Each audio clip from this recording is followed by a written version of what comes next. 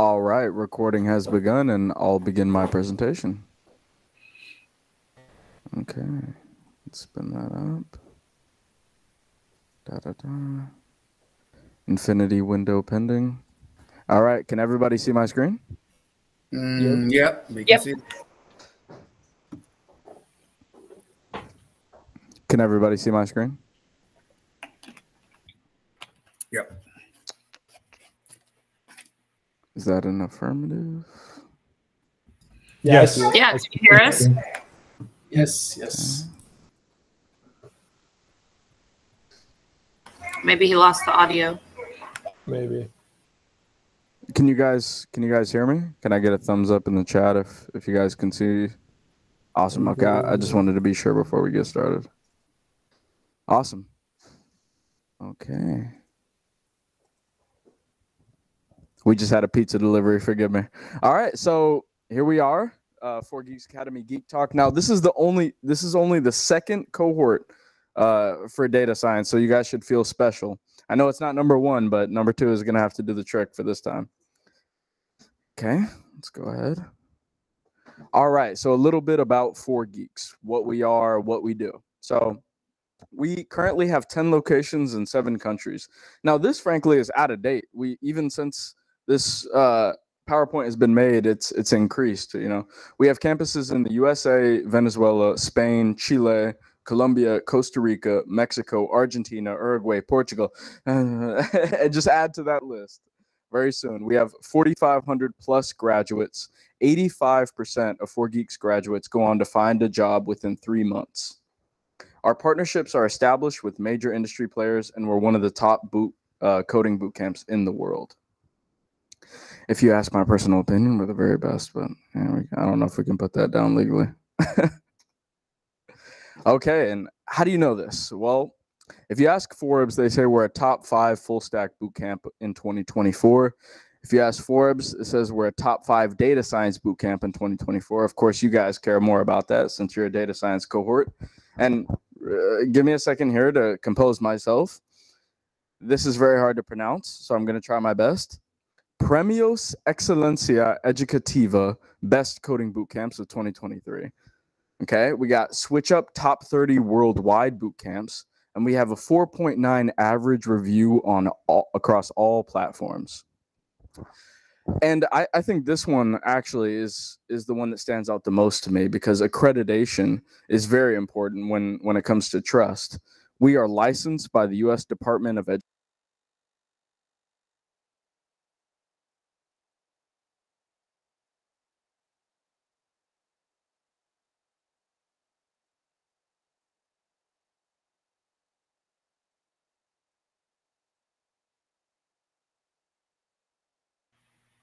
We might have to start that over. Go ahead, Samir. You knew exactly what he was going to say, right?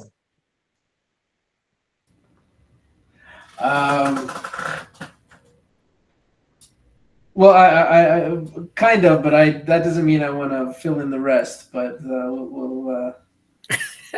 we'll give him a minute to come back. Yeah, give me a sec, guys. I'm gonna try to reach out to him right now.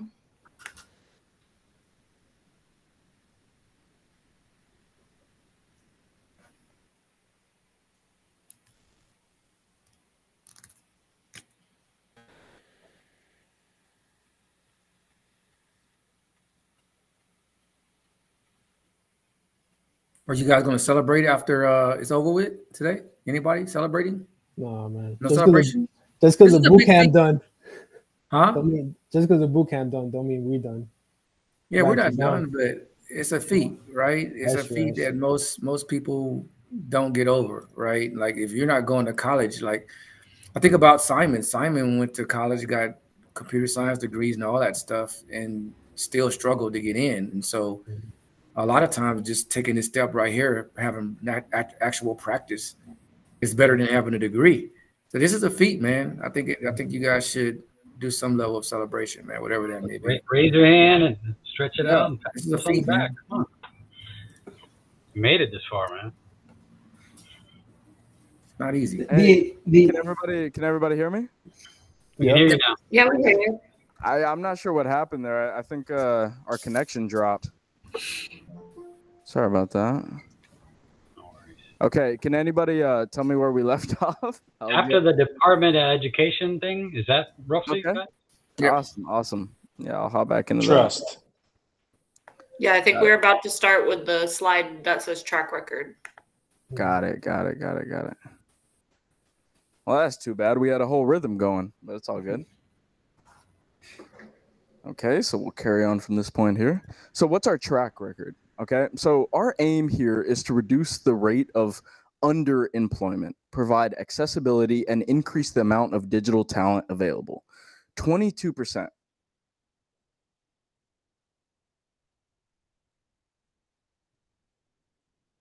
That is the average increase in salary our students see upon completing the program. 86% of our students go on to get hired within 3 months of completing their cohort. Okay, let's go ahead to the next slide. Okay, GeekPal. What is GeekPal? Unlimited access to our mentors, to our support staff forever. It's a lifetime commitment. We're always going to be here to support you when you're struggling. Now, I will say that this is probably the part of the boot camp that I think goes most underappreciated. This asset is just it's hard to properly assess its value. Like, you can watch a YouTube video, you can Google something, you can even ask ChatGPT, but the precision of support that you get, meaning like you have a specific problem on a specific project, can somebody hop on a meeting and help you solve it? That's what we do here. And this is accessible to you until you croak. All right, let's go ahead to the next slide. Now, we understand that the technical part of the process is only half of the process. The other half is you got to get employed, right?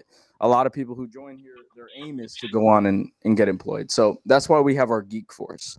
Headed by Valentina Ancietta, we basically formulate a strategy and implement plans to ensure that you get a job. Now, that's why we see such a high success rate, is because we focus on the fundamentals.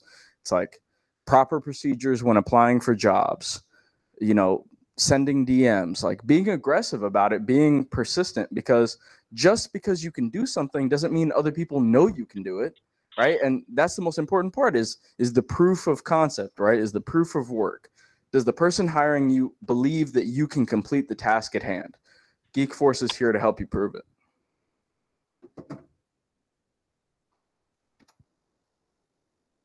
All right, so we talked before about our partnerships. Well, we want to talk about 400 plus companies who have hired our students. Now, I know you guys see on screen a lot of big names, but the one I want to focus in on is Michael Page. I try to pick a new one every time I give this presentation. Obviously, it's a joke. The ones you want to focus on are Microsoft, Uber, Facebook. A lot of large companies have hired our graduates. We do that a bit to flex, but really to point out something. Those larger companies have more rigorous hiring procedures. And our bootcamp graduates are getting hired there. So if they get hired there, they can frankly get hired anywhere. Okay, let's move forward. Now, our official partnerships include some of those same companies, but also different companies. Obviously, Miami-Dade College. Is that Node.js or RS? Interesting framing there. Anyways, we partner with a lot of places here in Miami and abroad, and they help our students, give them a leg up in the process when they're looking for a job, when they're trying to make everything that they've done up to this point concrete. Okay, let's advance. All right, so for tonight's guest speaker, we have Tamonte Leary, JD, MBA. He's a content developer at Microsoft. He's a co-founder of Blacks at Microsoft. He's lead at Blacks at Microsoft, South Florida, founder at ByteCon Foundation, Onyx, Black Men Talk Tech, CEO, entrepreneur, mentor, and DEIA advocate. Now, I know that's a long list. I'm not sure if Tamonte is with us just yet. Let's go ahead and take a look. Okay, let's back up. Yeah, Tamonte just messaged me. He's actually joining. He's at a Blacks at Microsoft event right now, and he's stepping out of the event to come speak with you guys. But he said he'll be on in 5 minutes. But he said that like 2 minutes ago. So probably in the next like 2 to 3 minutes he'll be on. Awesome. I can talk a little bit about what the procedures are going to look like for tonight. So after Tamonte goes ahead and tells you what he needs to tell you, it's really interesting, by the way. I think you're all going to be interested in hearing what he has to say. But after that ends, basically what we're going to do is we're going to hop straight into presentations, whichever group wants to go first, or unless there's already an order set in mind. After each presentation, we should open it up to questions. Anybody who has, points they want to make, or questions about implementation, or where you expect your project to go from here, we'll open it up for questions right there. Then we'll go into the next project, and we'll conclude with final remarks, and we'll all go on our merry way. Now, I want to say this is being recorded right now and will be uploaded on the YouTube channel sometime tomorrow. So if you guys want to reflect on your performance, it'll be up there for you guys to watch. And yeah, who doesn't like to watch themselves, right? Everybody likes to see themselves live. Okay, Alyssa, I don't know if you want to add anything. Maybe we could let Samir and Sebastian maybe say a few words about the cohort before we start, while we wait for Tamonte to join. Yeah, it's a great idea. I'll go ahead and stop my share. Yeah, I can go.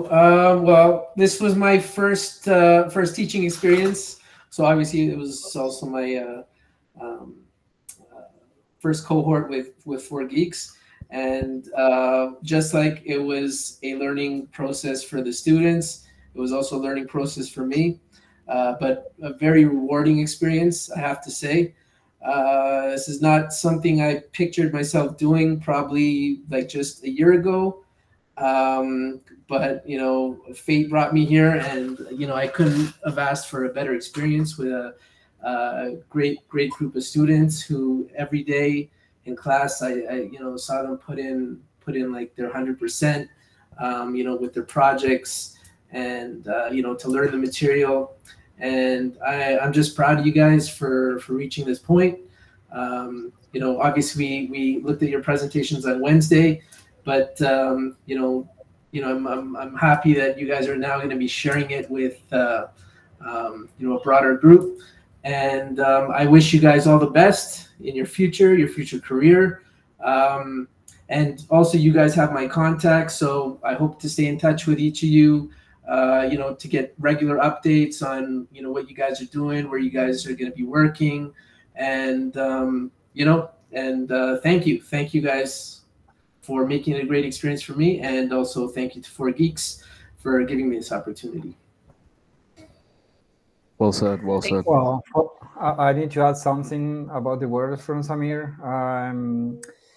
Well, guys, I don't have the same experience with Samir, because I take this course lately that are starting. For me, it was a pleasure to share some knowledge with you, some time with you, and try to make some responses for your answer. In my case, I recommend you continue learning, guys. You are amazing. You have some work right now that's well to represent you all the learning that you get from 4 Geeks. But I recommend you guys to continue adding or doing some changes in your careers. Try to reconvert yourself to the IT companies or whatever. And well, I'm here every time that you need something from my side. For me, it was a pleasure to work with you guys.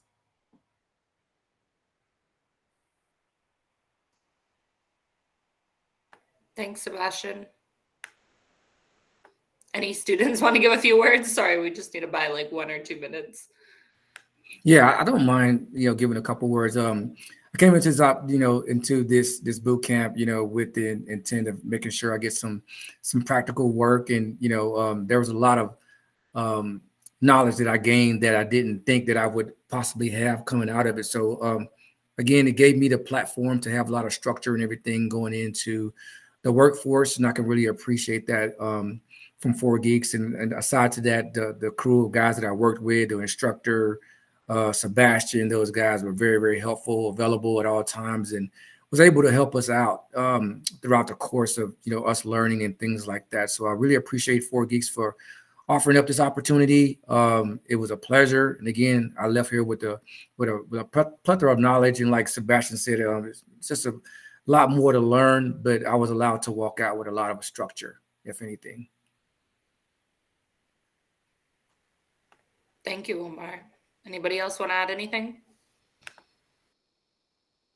Yeah, I guess I could put like my 2 cents. Yeah, I agree with Omar. Like I kind of came into this boot camp like not really knowing too much of kind of like the whole world of like technology or like programming, especially machine learning. So me coming into not like this boot camp, not knowing anything and looking back at everything I've learned, having not only like learned a lot, but also given like a path to walk, is something like I'm really grateful for. And I'm like happy that, you know, we all got to this position and that we've all learned something from someone as well. So yeah.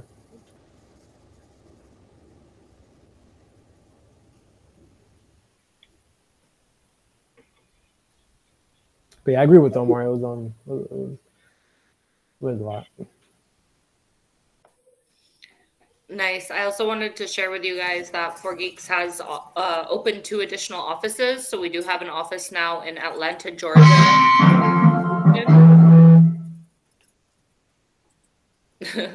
Got some feedback there on campus. But so if you guys are ever in those areas, we now have physical campuses there. And the other big thing that we're working on is the Microsoft Challenge, which I'm sure you've seen that I posted in your Slack channels. So Tamonte, he just joined. He works at Microsoft. He's also the founder of ByteCon, which is an organization that helps minority and underrepresented groups break into tech. So I'm going to let him kind of explain to you about the challenge and let you ask him questions and things like that. He looks like he's just getting connected right now. You there, Tamonte? You're muted. Give me 1 second. Give me like T-minus 1 minute. I want to get situated in my car real quick. But congratulations, everybody. Y'all are incredible for completing your program. No easy feat. And, you know, now's the time to go out and, you know, apply your skills, so to speak. Give me 1 second.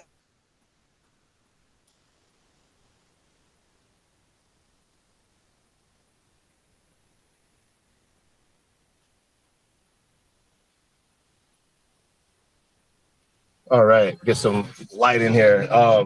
You know, now is the time for you all to go out and apply your skills, and whenever you have an opportunity, especially when it comes to, you know, major companies like Microsoft, which is where I work. I've been at Microsoft for, it'll be 5 years in August.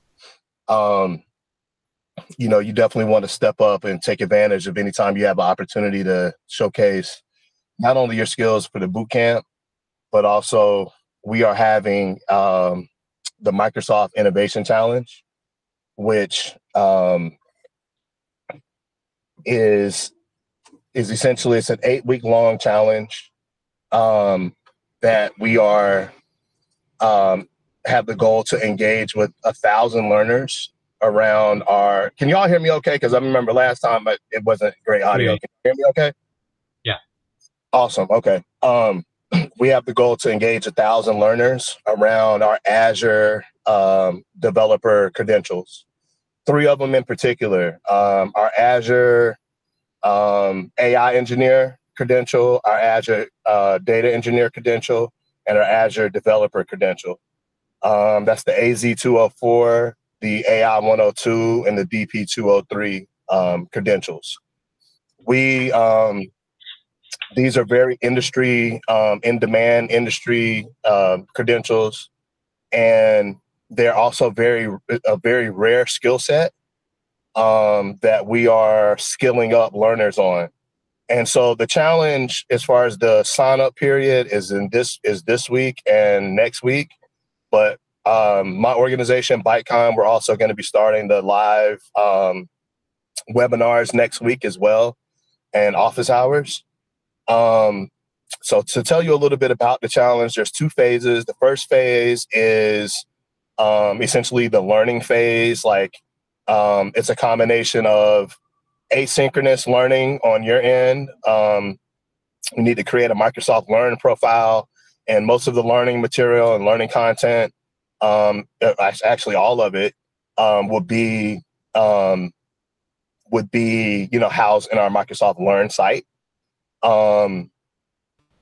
So for those of you who don't know about it, or who, if you don't have a profile, go ahead and do that. We always have free learnings, but the great thing about this challenge is we're providing vouchers for learners to take their certification exam, which would normally cost between $150 to $200. That's usually, the biggest thing for people, right? Like, you can get the learning, you can get the material, but when it comes to the cost of the exam, is where a lot of folks, kind of stop, right? So we're providing vouchers for these certification exams, and you essentially have 8 weeks to prepare to pass the certification exam through the challenge asynchronously, and then we're going to have learning sessions as well with the Microsoft trainers weekly over the next 8 weeks, starting next week, as well as office hours. So with that, the second phase is the hackathon, and the hackathon is going to be invite only for those who have earned a credential. The hackathon starts May 29th. It's sponsored by Microsoft, so it's a Microsoft hackathon from May 29th to June 10th, and there is cash prize money for first, second, third place. First place, $10,000. We got 2 $5,000 second place prizes and 3 $2,500 third place prizes.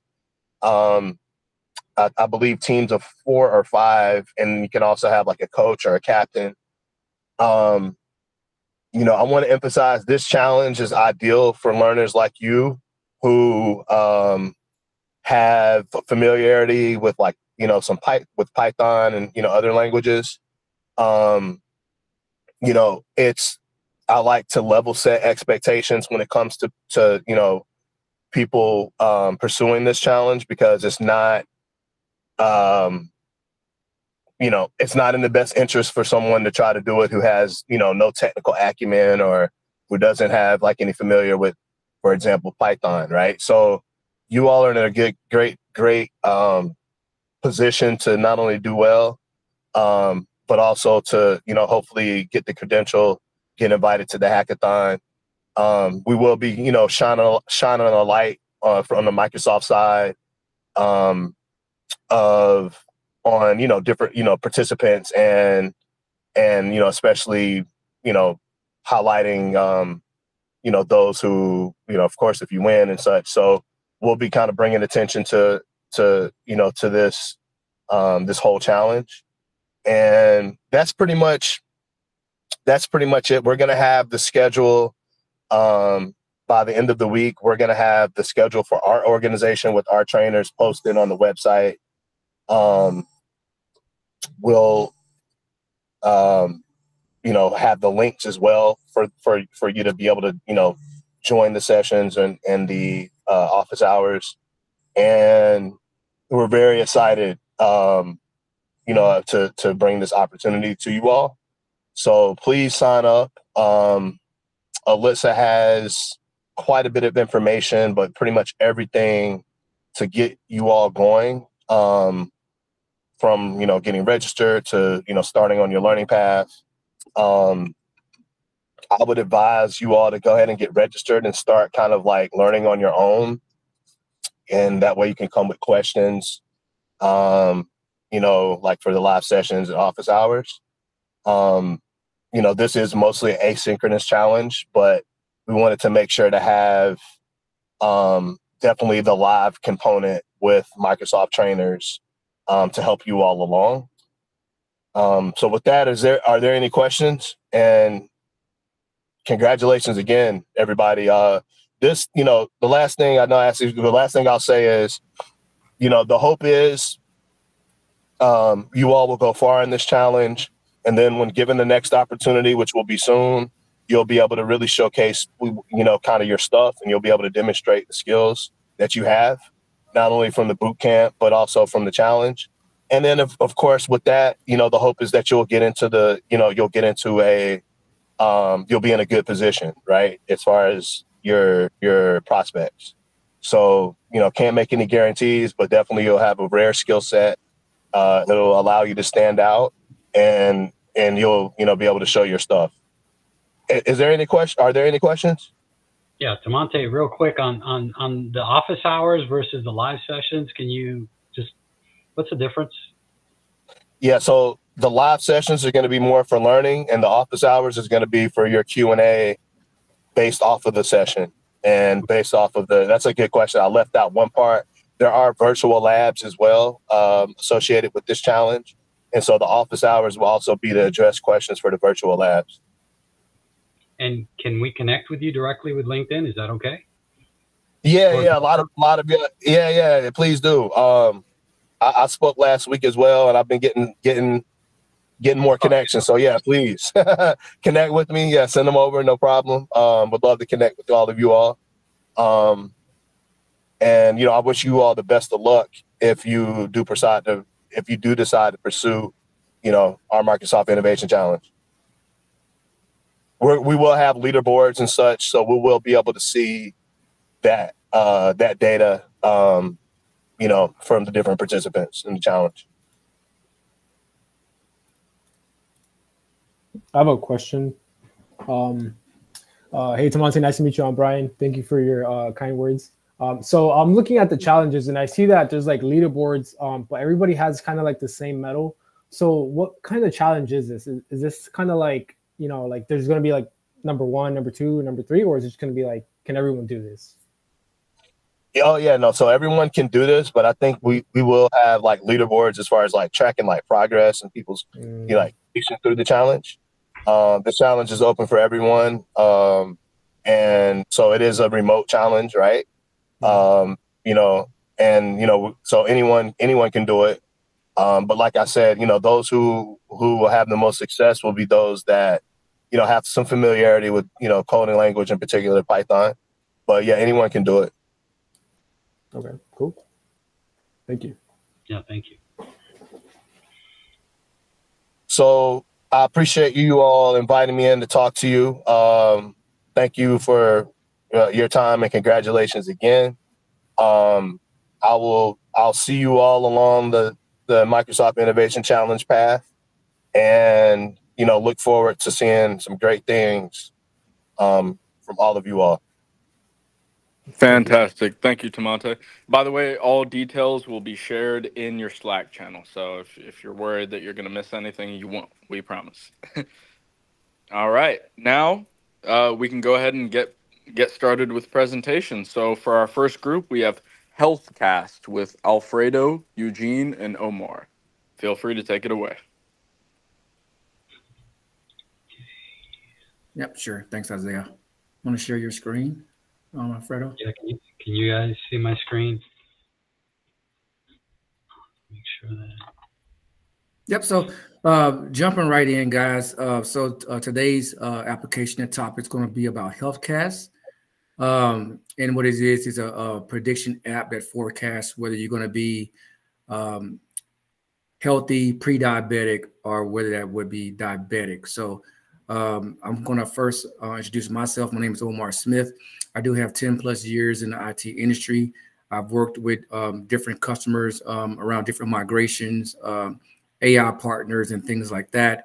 And so my idea in coming into the boot camp was to get better structure and understanding around getting involved in the day-to-day changes in life and being a part of the future. So with that said, I'm going to pass it on to my counterparts. Eugene?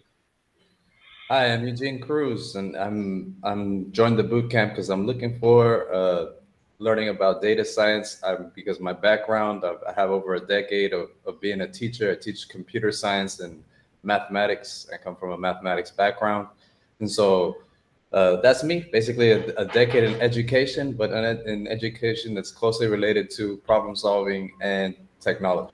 So, Alfredo. Yes, my name is Alfredo Castaneda. I took a sabbatical because I really wanted to do a career change. And I've been looking at data science for about 4 years.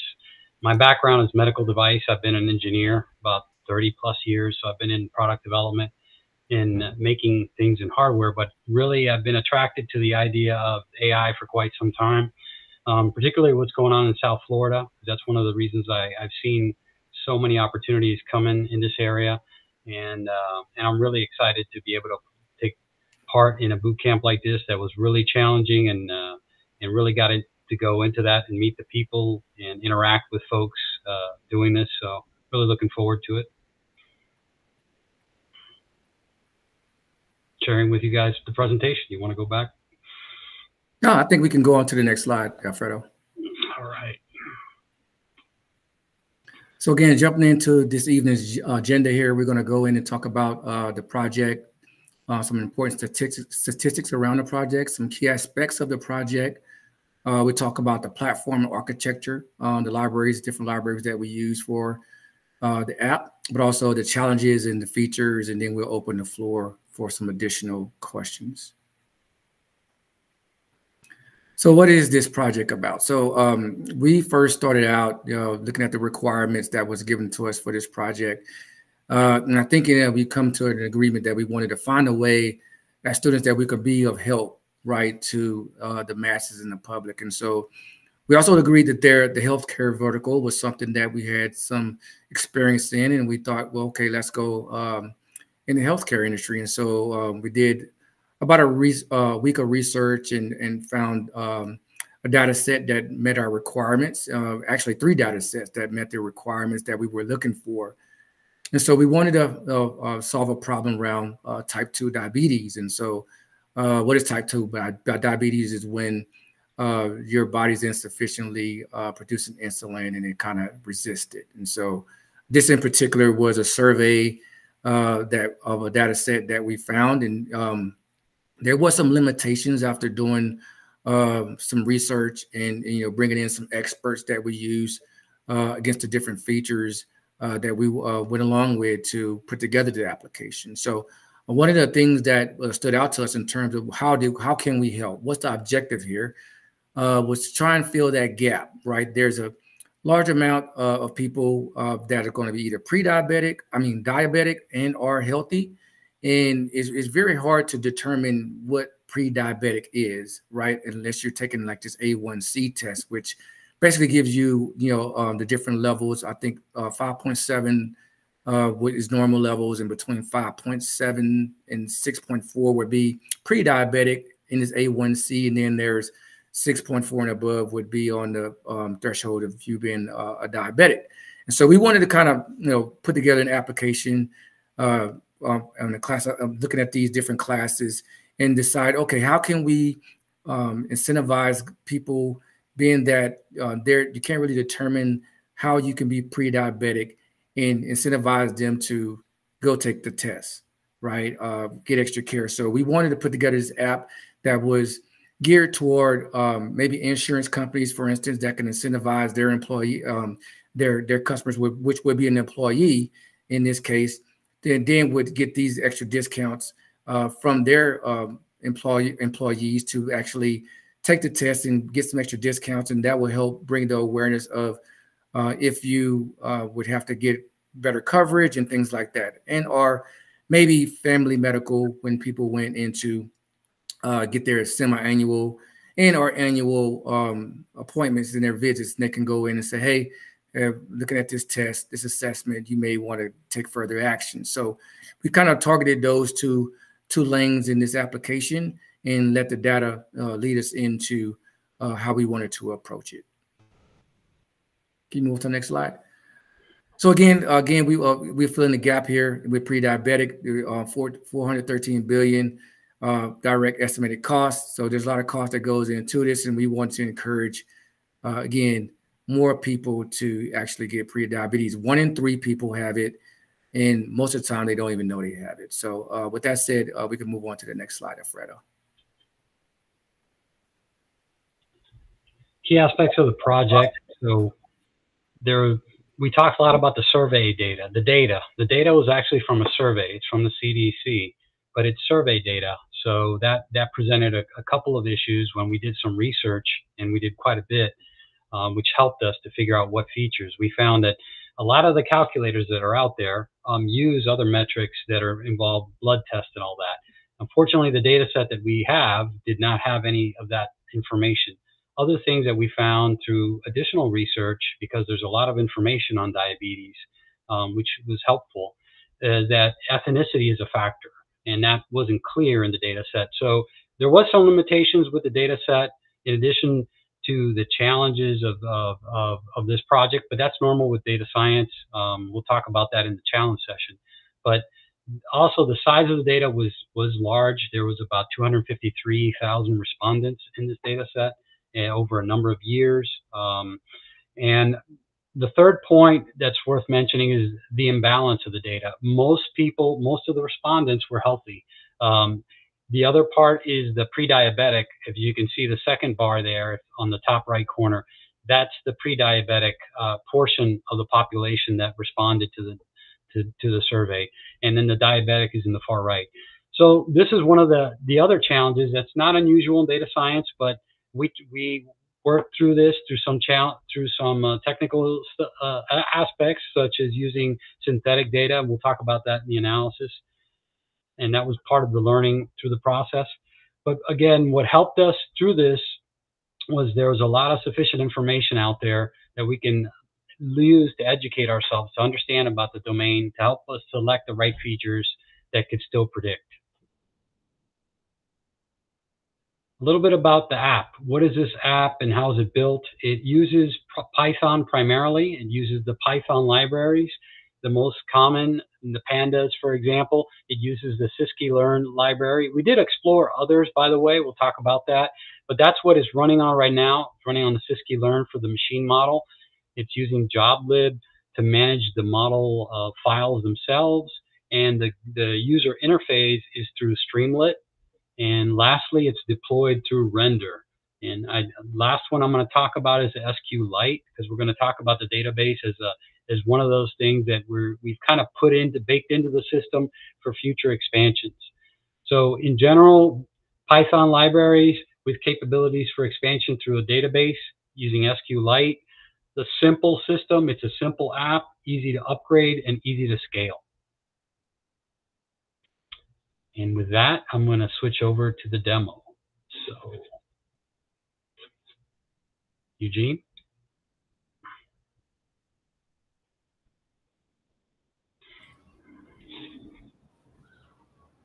Alrighty, so you should be seeing on your screen right now our magnificent web app. There you see the orca whale instilling incredible amounts of trust in the user. So let me tell you about this app. So let's say, for example, you're a very young person with a low BMI and you've never been diagnosed with high blood pressure, cholesterol, high cholesterol, you've not smoked, you've never had a stroke, you are physically active, and you have never had a heart attack or coronary heart disease. Let's say, for example, you're a male.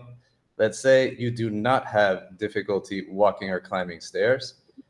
When you submit here, you'll see the response, which is telling you that you are at low risk for diabetes.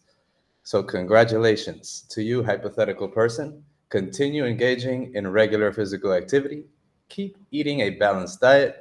Maintain a healthy weight range. Avoid smoking. Limit your intake of sugary drinks, etc. And that is basically how our app works. Let's take a look at it on the other end. Let's say you're a person a little bit older with a slightly higher BMI, and you have high blood pressure. Your cholesterol level has tested high. You are a smoker or have been a smoker. You've had a stroke.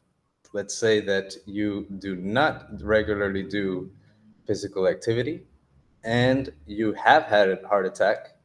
Let's say doesn't matter at this point for your sex assigned at birth, And do you have any difficulty walking? Let's say yes.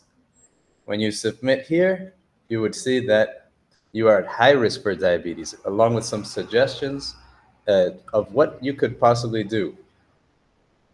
Schedule a visit with a healthcare provider, begin or increase physical activity levels, adopt a healthy balanced diet, etc., right? Avoid tobacco use and such. So that is our app, and that's basically how it works. So we'll wrap up real quick on the questions. Yeah, did you have anything else, Alfredo, that you wanted to go over on the slide before we jump right into the questions? Can you guys hear me? Yeah, so on the challenges, there were a couple of challenges. I kind of alluded to them, one being the feature selection. I think we talked about the fact that there are some calculators out there that do have involved blood tests such as A1C or other glucose monitoring things, which obviously are more accurate. The other challenge, and so we tried different models. We evaluated different models. We evaluated decision trees. We evaluated gradient boost type of models. We evaluated neural networks. We evaluated support vector machines, as many models as we could to try to see if, given the limitations of the data, given the fact that we had imbalanced data, which we also used synthetic data methods to help train the model and make it more accurately, and it did improve performance somewhat. We evaluated the best ones.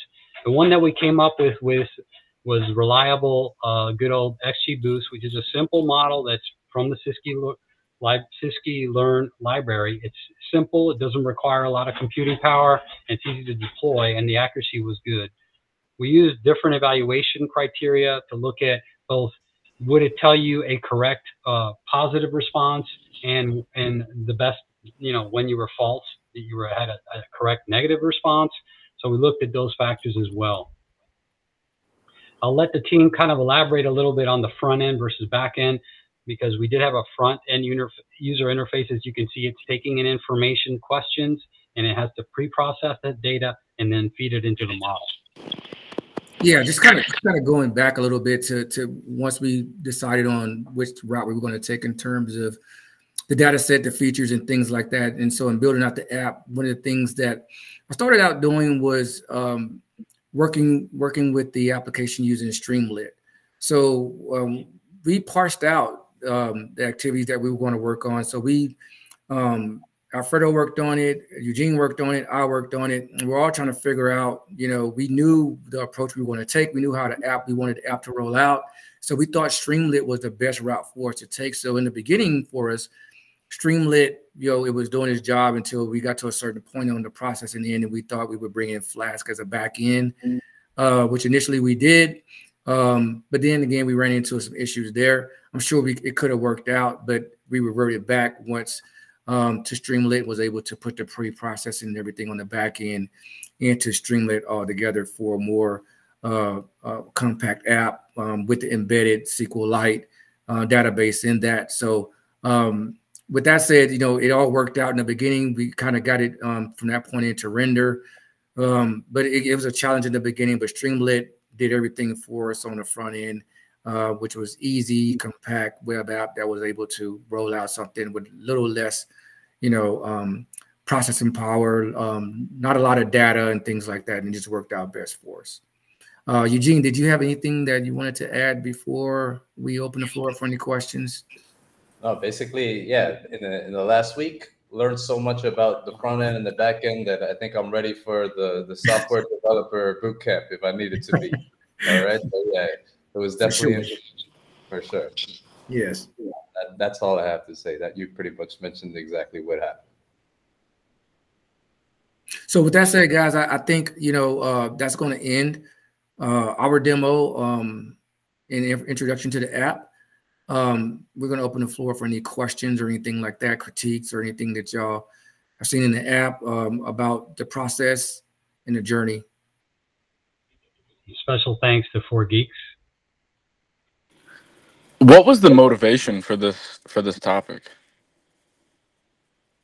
Yeah, I think the motivation, like I mentioned earlier, and that's a good question, Isaiah, is is trying to incentivize, more people to get the test. How do we do that? You can't, this was a telephone survey, and one can say that there's so many other apps out here like that. Why this app? Well, we always think about, again, we were limited with the data, but how do we position this app in a way to where we can get more people, bring the awareness into pre-diabetes, which was hard to determine. It's more, this app is more inclined with the data that we have to lean potentially more or less to being low risk or to high risk, right? And so we use different techniques to kind of balance out the classes to try and even bring a balance to the pre-diabetic part. So doing the research, right? We did a lot of research, extensive research, and then we brought in some healthcare experts on the back end too to bring in some more domain knowledge. We thought it was best to try and go the direction of maybe we should incentivize this toward insurance companies, right, for their employers, right, to get discounts for the employees, and then family medicine doctors and so on doing visits and things like that, so we can kind of get some awareness that, hey, here's the next step. So whenever you see the output there that Eugene just demonstrated there, you will see that it gives you a list of things that you can do. And we didn't want to go too much in detail from a technical or medical perspective, stepping outside of our boundaries, but just wanted to kind of bring that awareness, Isaiah. I want to add something. That's a great question, but I know most people, if you really think about it, or have some family member. I know I do. In my case, it's someone that's really close to me is my dad's girlfriend has diabetes. So, and being a biomedical engineer in my career, 30 years working with orthopedic surgeons and cardiologists, I've met surgeons that would literally tell me, I'm not operating on that patient because they're diabetic, and I know they're not going to. And it's a real problem. So yeah, the idea of developing something that can kind of make more folks aware of that. Also, the other aspect, if you noticed in the slide, there is a correlation between diabetes and cancer. So this app, could be expanded, or this concept anyways, could be expanded to other healthcare factors, because we do ask about cholesterol. We do ask about heart attacks and stroke. So obviously there's heart disease applications. There's other just health issues, health risks that you can kind of integrate in something like this to help folks perhaps change their habits, their lifestyles, and hopefully early enough where they're in the pre-diabetic or pre-disease state, if you will. And then they can kind of minimize or even reverse whatever potential risks they end up with. If that makes sense. Right. The more data we have, the greater visibility we have. I mean, my uncle has diabetes. So I'm sure everybody, like you said, has at least one person they know who has diabetes. And if we can sophisticatedly model all of this information properly, then perhaps we can prevent it. Very thorough, very good presentation. Well done. Yeah, and one more thing, if I can add that, Isaiah, just imagine, working for an employer or just working in general, and you go to the doctor and they say, well, you're diabetic and you don't have the coverage, right? So those are the things right there that we were trying to, put into play. Like, you work for an employer, you come in, you get a discount, right, for even taking a test, right? So now you know what type of coverage you need. So if else fails, you go to the doctor, you're covered. Right. And you're getting the proper, medications and things like that. And also, insurance companies are already prepared, to be able to cover you in that aspect of it. All right. Awesome. Well, very well done. I got a question. So while coming from one of your classmates and seeing like everything you guys have done, everything you guys have learned to produce such a great project, I want to give you a standing ovation. But a question would be kind of like, what are like some future goals, if you guys have any, like for the project, or like, for the project, for the idea. Yeah, I think with more time, right? There were some things missing, like Alfredo was saying earlier: ethnicity, family history. Gestational diabetes, where when women are pregnant, they're 50% more prone to have diabetes at a certain rate that weren't a part of this data set. So I'm thinking with one of the things that we talked about this was having time to, look through more data sets and get more significant, features that are indicators of diabetes, so we can kind of, be able to pull those moderate risk patients in the best position to get coverage. So yeah, just being able to do that would have been of more help, just more time, a better data set that we can play around with, that kind of touched on the better intricacies. Like, keep in mind, there's other polling surveys out there. This one was from the CDC as well. So but it was a telephone survey. So we did best with the data set that we had. And again, we squeezed as much as we could out of it. Trust me, Sebastian can possibly speak for that. We were trying to get to 100%, but again, given the data, we understood that, hey, and again, this was a learning moment for myself. Was even when you're doing all these techniques and things like that, the data is true, regardless of what type of techniques that you're working with. The data is what it is, and sometimes you may. Not speaking from a variance point, but you may be off a little bit in what you expected to get out of this, right?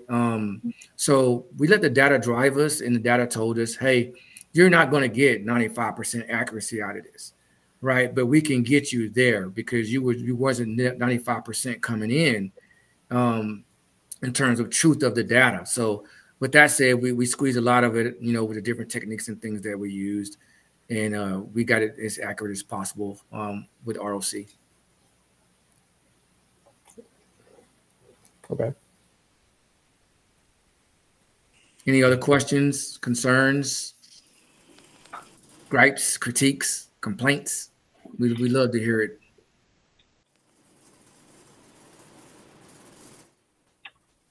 Okay. So with that said, that's going to end, our demonstration, our presentation. And again, we appreciate everybody coming out to come hear us and be a part of this. And again, thanks to 4Geeks for the opportunity. And I'm sure this is going to, be the jumpstart of all our careers at some point here real soon. I've learned so much, and there's so much more to learn. Thank you. Awesome. Round of applause. Very well done. Next up, we have Stock Profit with Brian and Hassan. Take it away, guys. Hello, all. My name is Hassan, and my partner is Brian. Pleasure to meet you guys. Good job, guys. By the way, very good project. Loved where that went. So, as far as my intro, I come from a background of many different industries that include like construction, finance, healthcare, recruiting, healthcare insurance. So I could definitely relate to your project. And the list goes on. I've been in many different industries. So the reason that I'm here and why I took this boot camp was, I've always been interested in tech, and I've always excelled in math and was more of a logical thinker. So, I figured that this would be the right path for me. And as of now, pretty happy with my decision. I enjoyed the boot camp quite a bit, learned so much, and can see how much more there is to learn. And I'm sure Brian will, more so introduce himself when he gets on. Unless you want to do so now, Brian. Yeah, I could do a little intro because I know during the presentation there's a little more. But yeah, my name is Brian Munera. I relate to a lot of what Hassan just said. I come from a lot of different backgrounds, but I found that the most interesting thing, like in the world, is kind of like mathematics. And now that I kind of explore the world much more, I see that data is really that secret that everyone's been looking for. And nonetheless, this machine learning bootcamp has proved me right. So I'm excited.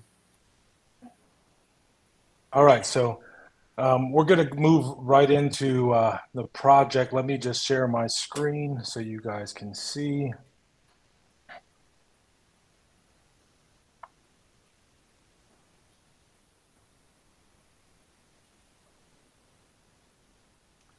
All right. Hoping that's big enough for everybody. All right, so this is who we are. This is our project. It's a stock profit. And essentially, what we want is to create for an investor, and really for ourselves, we were more interested in having some sort of tool that allows us to analyze stocks and have, something solve the problem of this wealth of data and all of the complexities of the market. So what it does is it predicts 10 future days of a stock symbol of your choice. All right. Yeah, so before you continue, can you click play so I can like show the whole thing? Or I think it takes over my entire computer if I do. Oh, gotcha. Okay, no, yeah. I'm sorry. But is this not big enough? Because I can it probably looks zoom good. in. It looks good. Okay. Yeah, it can look better. So table of contents. This is essentially what we're going to solve today. We have the problem, the road, the statistics, the technologies that we've used, and the solution, which is going to be our web application that we're going to show you, and we're excited to do so, the challenges that we had along the way, and then we're going to be open for questions. So why stocks?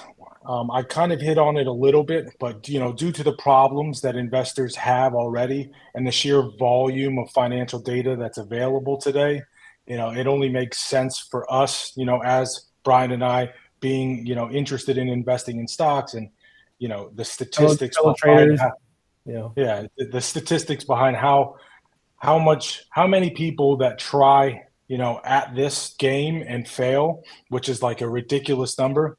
Of 5% of traders are actually profitable, which is a ridiculous, statistic. And so what we wanted to do was, use the power of AI to, and look at the market volatility as a indicator and look at the data-driven strategies and provide an investor with the ability to gain financial freedom at the end of the day, which is what everybody's looking for. Fight inflation, with the economy the way that it is. This is why we went down this road. Now, to be very frank, we started down a very different road to start with. That was also in the financial market, but it was a very new market, NFTs and things of that nature. And to realize, we'll get into that in the challenges, but it was an eye-opening experience. Take it away, Brian. All right, so the road here, so basically up until this point, it was really hard kind of gaining all this knowledge and putting it all together just because data science and machine learning is one thing, but in order to reach that, I guess like that goal, you need to learn a lot of things. Very simple things like, GitHub and just your simple like Python, just like your basic things. So it's been really hard, but after doing this entire course and getting to this point where we finally get to, we're finally set free and kind of letting our knowledge and, our like curiosity combine was something really exciting. Yeah, that was pretty good. You can go on this. Absolutely.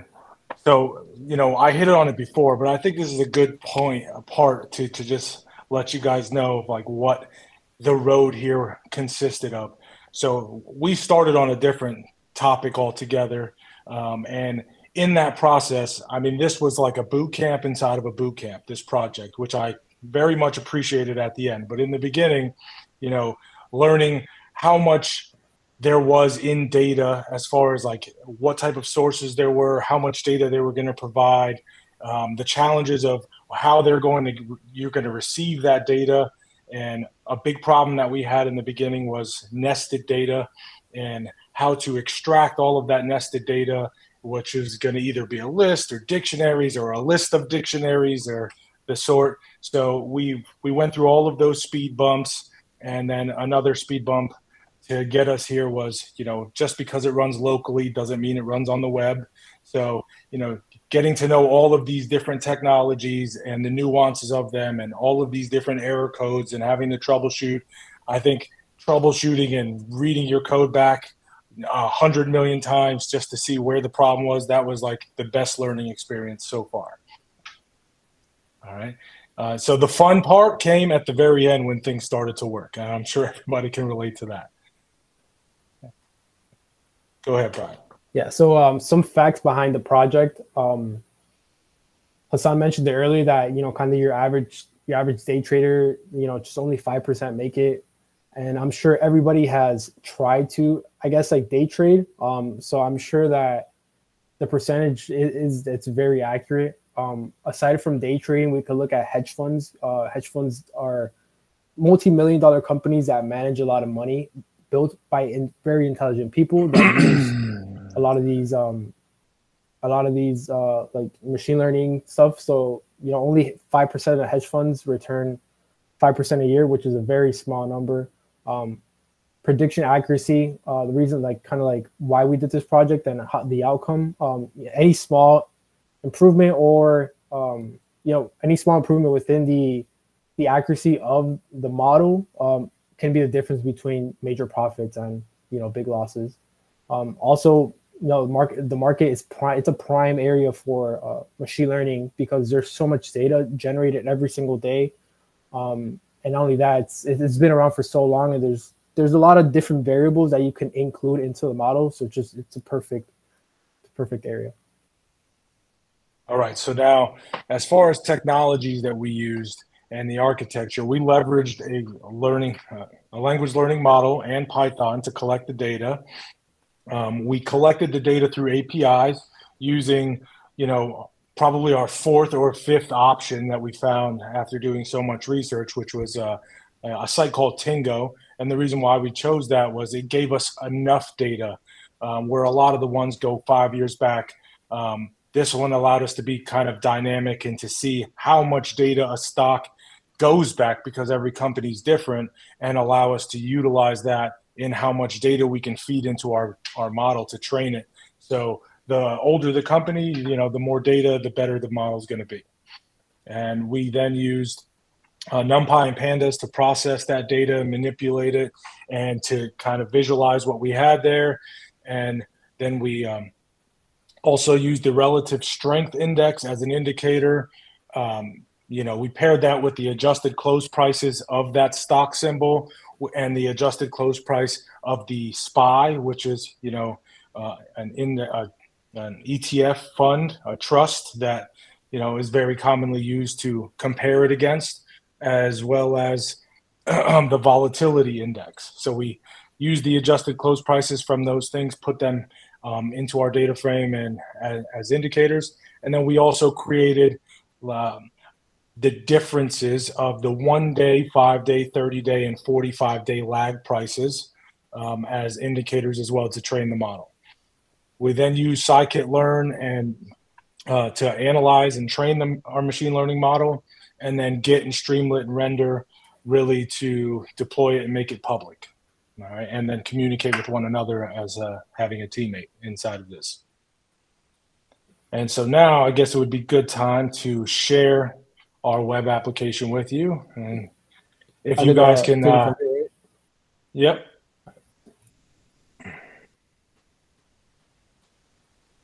Show over here. Feel free to throw in some stock symbols of choice if you'd like to see them. Yeah. So you wanna start it, or you want me to do the intro here? Yeah, go ahead. Okay. Yeah. So basically, this is the landing screen. The second you click the link to the website, you're greeted by our kind of like our project name, Stock Profit. It's a web app that lets you analyze stock data, and not only that, most importantly, predicts the next 10 days of the price of your chosen stock. So this is our company logo because it's all fueled by AI. And here you see that tabs on the left that you can kind of like look through. So this is our stock analysis webpage.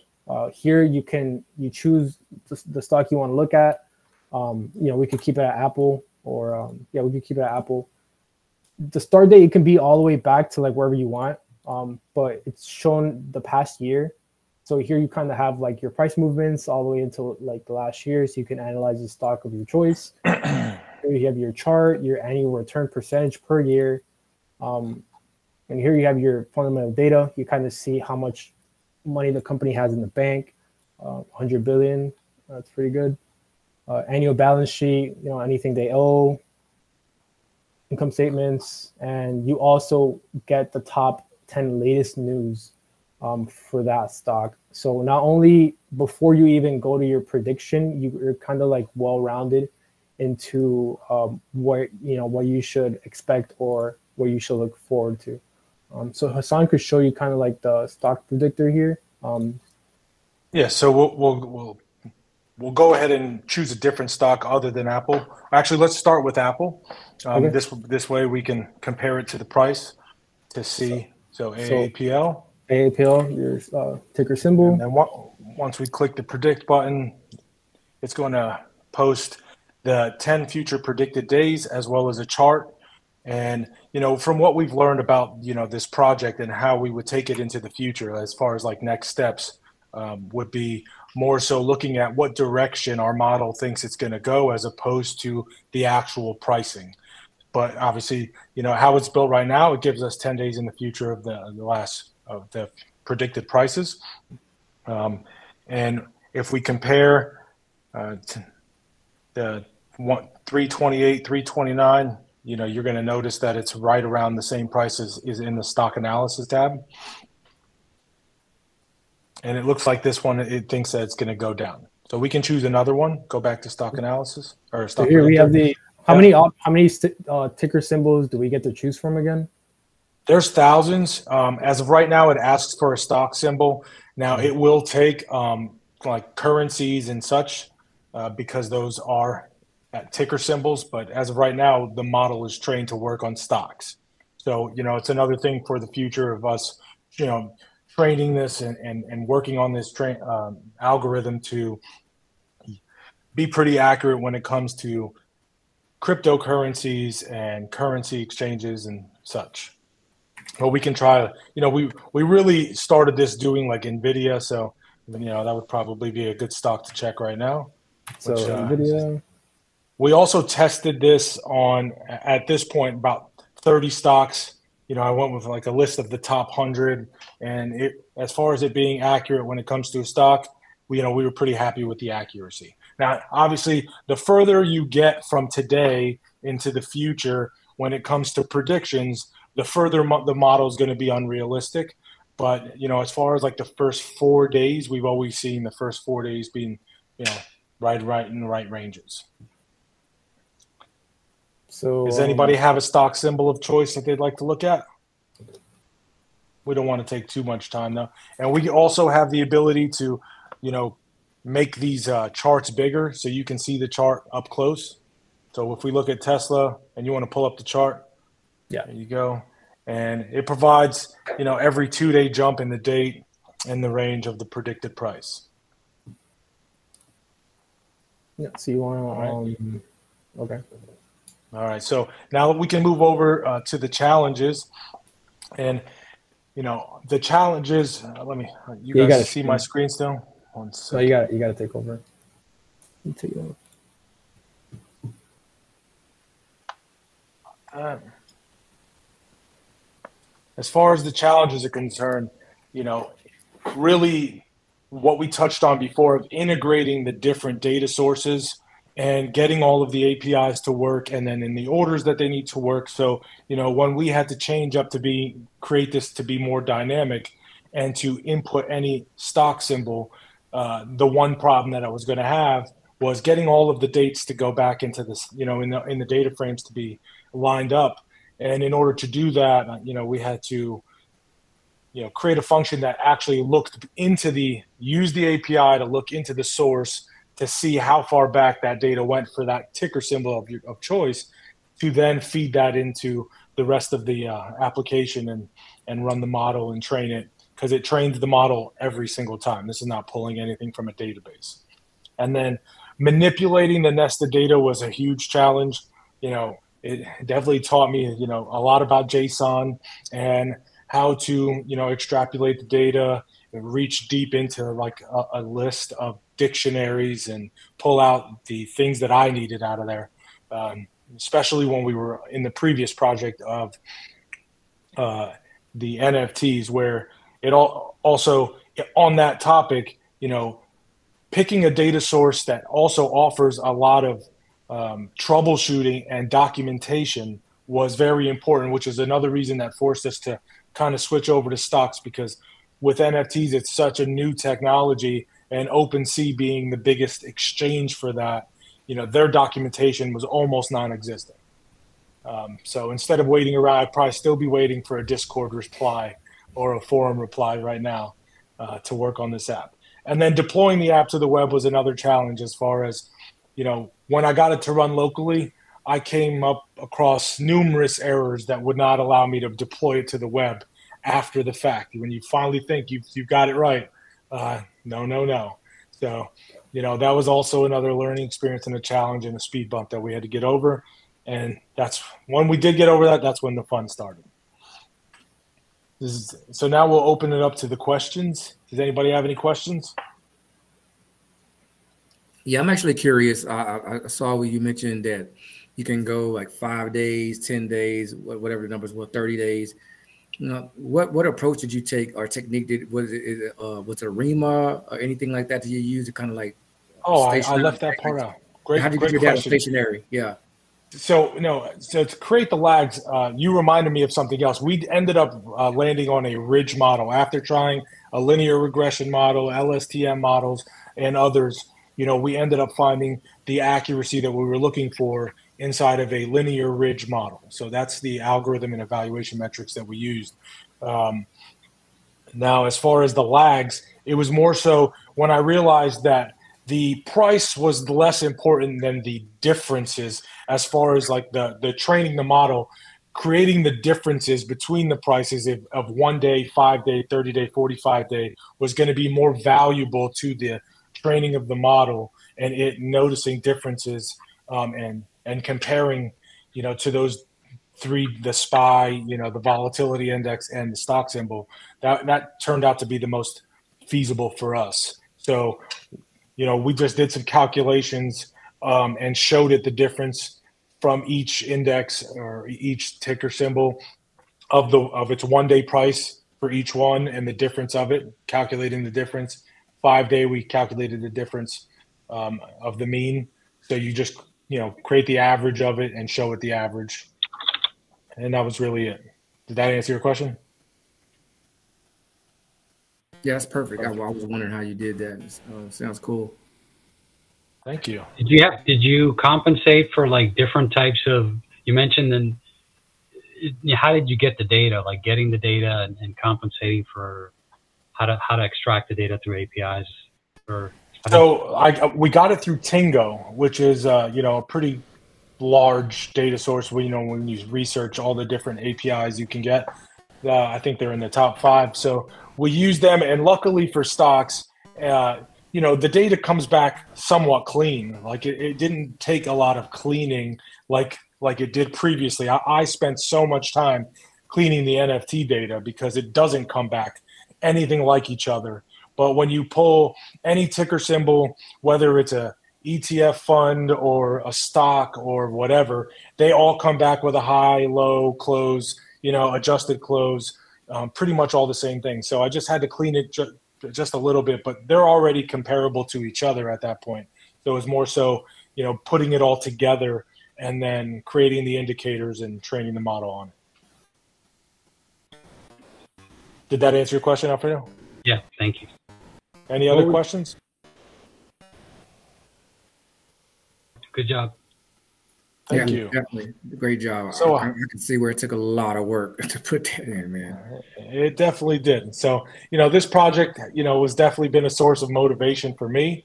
You know, looking ahead, you know, I see my future as a developer working with some company that deals with data and problems that I'm passionate about, you know, kind of like, you know, why we chose stocks. You know, I'm into AI, Web3, Metaverse, and there's many more. So, you know, I'm looking forward to that. But what I'd like to achieve in the immediate future, you know, is to find a role that allows me to continue building my data science knowledge and skills and habits in a place that, you know, has good collaboration, kind of like how we had here at 4Geeks, and mentorship, which is also, you know, something I have to really appreciate about 4Geeks, you know, providing the space, the opportunity to learn. Grateful to Samir and Sebastian for the patience that they had and all their help, and my classmates for investing their time and taking it seriously. It was much appreciated. And all the people in the background as well, because, you know, I've career support, you know, and everybody I've talked to, Alyssa, Laura, they've all been amazing. So thanks to everyone. Mm-hmm. Thank you. Bravo. Bravo. Brian? No, yeah, thank you, everybody. I couldn't be more excited for what's to come, given we learned all these skills, and with these skills we can really let our curiosity lead. So I'm excited for the future. All right, well, that will complete our project. Very well done. Very well done. I wanted to add something for all the groups. I think doing this presentation, this is going to be published on YouTube. It's really important that you guys continue to publish your work, post it on the internet, let people know, because what exists within your mind is like it's totally non-transparent. Like nobody can perceive that. So just make sure you continue to publish. That's what's going to make all the difference. I promise. I've seen it time and again. The people who show the world what they can do, those are the ones that get the opportunity. Very well done. I'm proud of all you guys. Good advice. Thank you.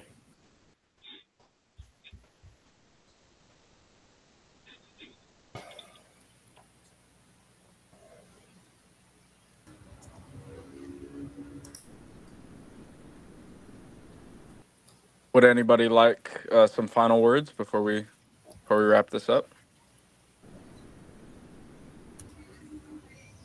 Well, I can just say a final word as the instructor.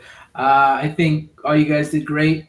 I love to see where you guys are now from when I first met you and where you first started, and I see the progress that you've made. And you guys have learned so much in not a lot of time. And I know it was intense. You guys sacrificed a lot. You guys sacrificed your Friday nights. I know you sacrificed a lot of weekends working on things. And now you guys are gonna reap the rewards of that when you enter the job market. But as we talked, the job market can be challenging as well. It comes with a lot of ups and downs in the job search process. But you just gotta keep your head up and stay persistent with it. And I'm sure you guys are all gonna go on to do great things and have success. And I think it's been mentioned a couple times, but just keep on learning. Like what we learned in this course. There's still so much out there that can be expanded on, and I encourage you guys to take the time and keep developing your skills, keep practicing. As Isaiah mentioned, keep working on projects and publishing those projects. Create a personal online portfolio that you can share on your LinkedIn and share on your resume, because that's all going to benefit you at the end. And just keep adding, because as we know in this business, new technology is coming out every week, so you guys want to stay on top of that, and always put those new technologies to use, and and create new things with those new technologies, and showcase it on your portfolios. So that's my advice, and I wish you guys all the best. Thank you. Future. Appreciate that, Samir. I want to say something here. Thanks for Sheikh to give me the opportunity to stay here as a mentor, for know you guys and be part of your cohort. Obviously, Samir, thank you for your time. You are a great guy, a great teacher. Thank you for all the learnings that you give us. And again, thank you guys for understands the different that we have in our cultures and all the stuff related to this.